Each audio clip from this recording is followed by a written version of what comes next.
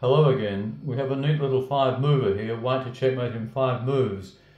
The first thing to note is that black is currently in stalemate, so the first task for white is to unstalemate him. The only way that white can do that is by moving this rook away from the third rank and give up the e-pawn, or move the bishop either to here, here, or here.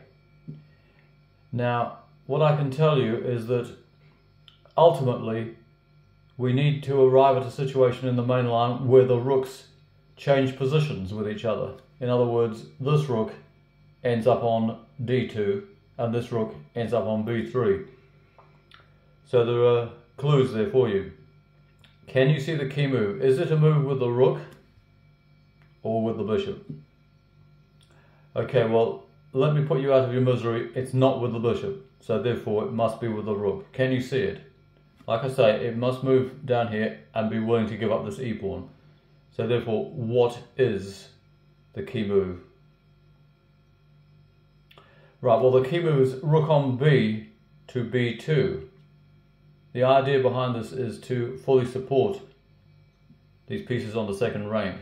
Now, of course, this move, like I've said, will happen, and it is forced. Black has nothing else.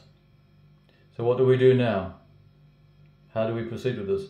At this stage it caused me a few difficulties, and then it hit me, not looking at the position on the board here, but looking at the still of the original problem.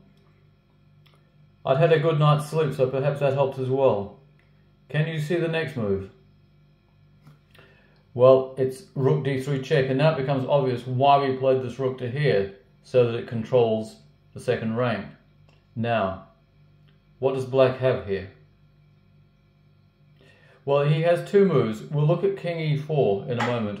Let's just check this out. It looks as though he might get away here, doesn't it? Well, he doesn't, because this is the trick move here, bishop f3, and this works wonderfully. And then it doesn't matter what black does, he has to go to the back rank, and then it's rook d1 checkmate. Now that is a checkmate in 4 moves, so that is outside of our 5 moves, isn't it? It's not enough. So let's put this back at the original position and have a look at what happens when the king moves in the other direction.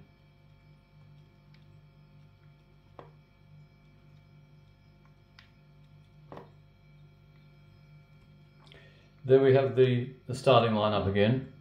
So the key move is rook on b to b2, king takes e3,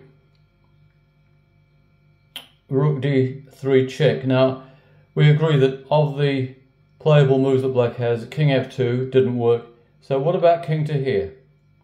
How does this work? Well, quite simply, after king e4, it's this. We double the rooks. Now, do you notice what I said at the beginning, how this rook, which was here, will end up here? Which means that this one is going to go here. So can you see what is going to happen there?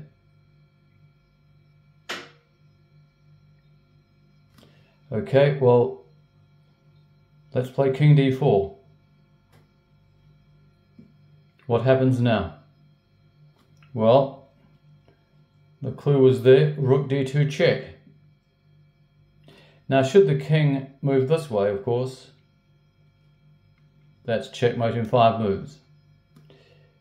On the other hand, should the king go back to e4, that's right, bishop to f3 is checkmate in 5 moves. And there we have achieved our original objective, to get the rook that was on b3, which is this one on d2, and it's there, to get the rook which was on d2 on b3. And that is a really very interesting problem, isn't it? Trust you enjoyed it. Bye-bye for now.